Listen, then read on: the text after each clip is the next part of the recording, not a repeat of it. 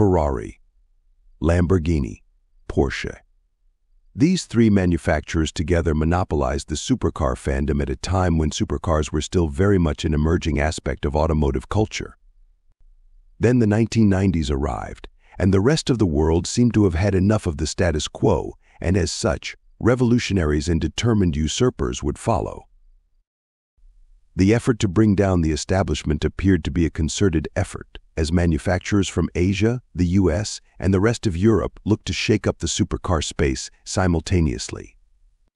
There were certainly different approaches to this goal. For example, with the Honda pioneering the everyday supercar movement, with its NSX producing a high-performance supercar which was also reliable, comfortable, and refined, a combination of characteristics simply unheard of at the time. Using the aforementioned as a template, others, such as McLaren with its F1, would then take that philosophy to the next level. An American tale. Then we have Vector Aeromotive Corporation, who added their relatively lesser-known American flavor to this mix.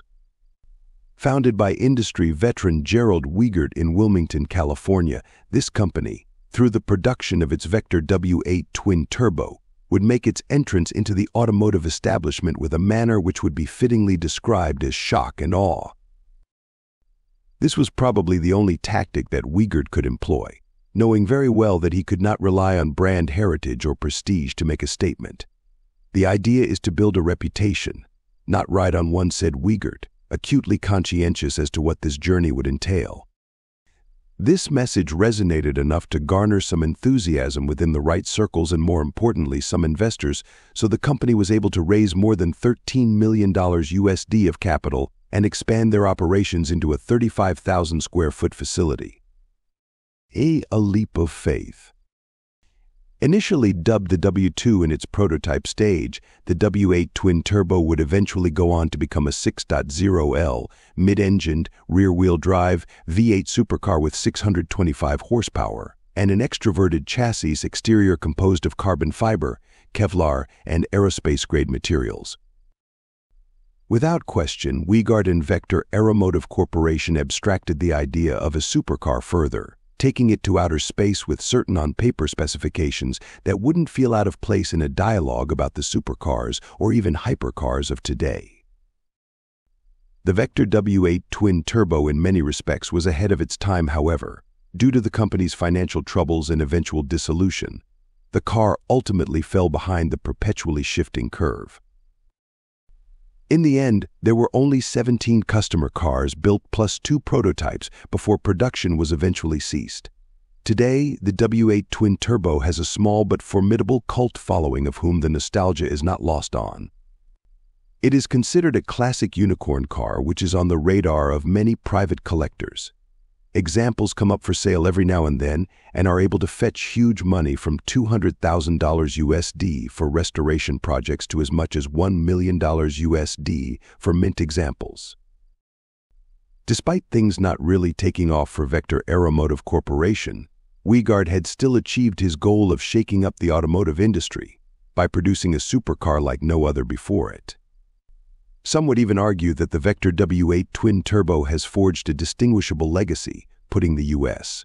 on the map as a serious supercar power by setting the stage for the production of future supercars with a made-in-America distinction, such as the Ford GT and Saleen S7.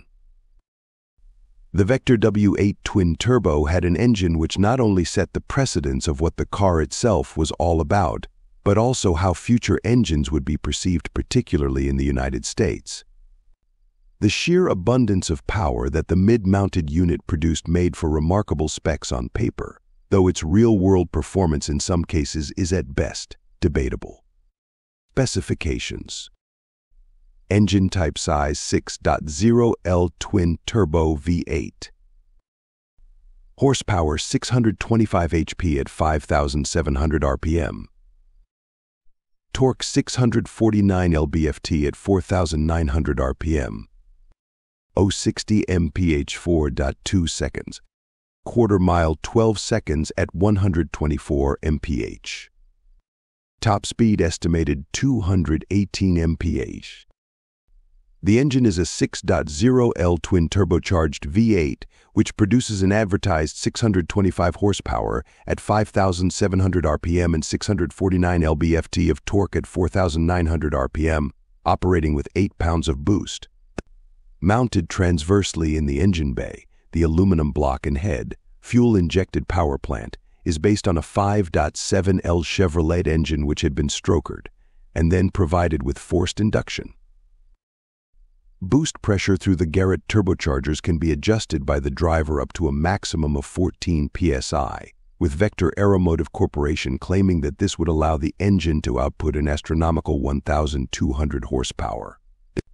Mated to the engine is a 3-speed automatic transmission sourced from the Oldsmobile parts catalog, which is appropriately fortified to withstand the demands of its new Taskmaster and then fitted to a Gleason-Torsen differential. All of these factors contributed to highly impressive performance figures at the time, even by today's standards. The rear-wheel-driven Vector W8 twin-turbo was capable of achieving 0 to 60 mph in 4.2 seconds and could complete the 1/4 mile sprint in 12 seconds at 124 mph. By comparison, this meant that it was faster than a Ferrari F40, Bugatti EB110 GT and Jaguar XJ220, each of which held the top speed records at one point in these metrics. It is interesting to note, however, that a top speed test was not officially conducted by Vector Aeromotive Corporation nor any third-party test drivers. Instead, a theoretical top speed was provided 218 mph, to be exact by making calculations based on the 3 speeds gear ratios and the engine's maximum RPM. No expenses were spared by Wiegert & Co.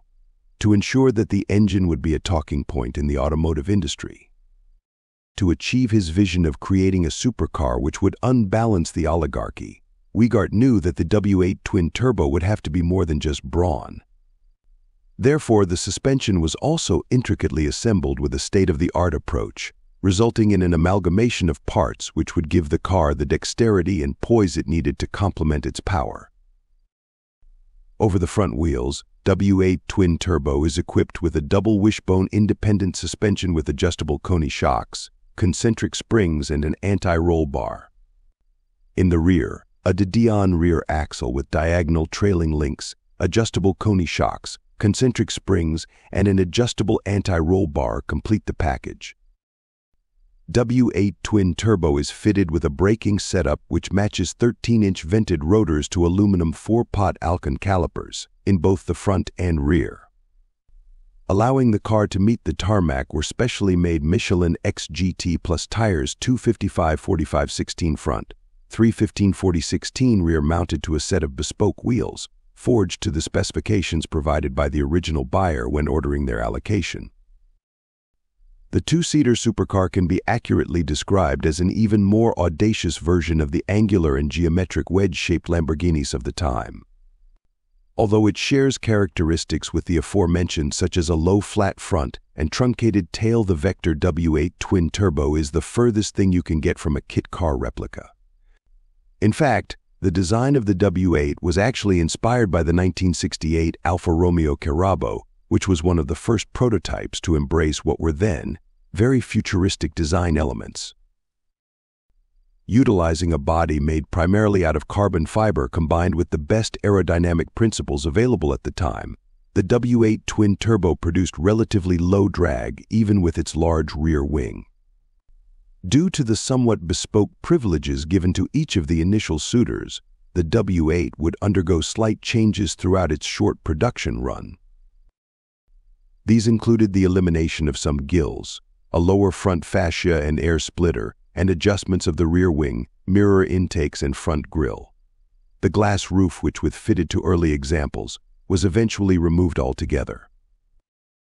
Wiegert's appreciation for fast-moving vehicles was indiscriminate, as he borrowed cockpit-styling cues from fighter jets for the W8, mostly notably the sort of center driver's seating position with the shifter on the left and digital dashboard displays straight from the Top Gun movie set. The dashboard consisted of 4 screens which displayed a variety of information about the car. Although certain conveniences such as power steering and ABS were foregone in the name of weight savings, the car was otherwise very civil for city driving thanks to a luxurious and overall comfortable interior. Premium leather and suede lined most of the interior panels, with the floors given wool carpeting and floor mats. The generously bolstered Recaro leather seats were electrically adjustable, and air conditioning came standard. Operating a boutique supercar company obviously comes with many challenges. Without the backing, experience, and structure that a large automaker would have provided, many of Vector Automotive Corporation's well-intentioned promises could not be kept, and its price was one of these. The Vector W8 twin-turbo was originally marketed as a $250,000 USD car, but in reality would end up costing customers more than $450,000 USD by the time it was actually delivered. That's big money now, about $800,000 USD equivalency, and a huge amount of money in the early 90s. Being one of the most expensive vehicles one could, or more accurately, couldn't purchase, ultimately not many were sold. After running on fumes for a few years after opening its doors, the company eventually closed, and with that, the W8 twin-turbo ended its production run with just 19 examples made, 2 of which were prototypes. So with a now defunct company and a vision which had capitulated, many wouldn't be questioned in thinking that the story ends here. From a pragmatic point of view, the business was indeed a failure. However, the Vector W8 twin-turbo has continued a life of its own thanks to the cult following it has garnered, in part due to the efforts of Hollywood, or some other version of celebrity. My guess is that social media and the heightening levels of nostalgia in the air these days will only help the car get more attention. If you wanted to get your hands on a Vector W8 twin-turbo today, first you would have to wait possibly indefinitely for one to come up for sale or auction. Then you would have to be ready to fork out at least $200,000 USD, and that's for one that demands a restoration project, and up to $1 million USD or more for a mint example. Not bad for a failed venture.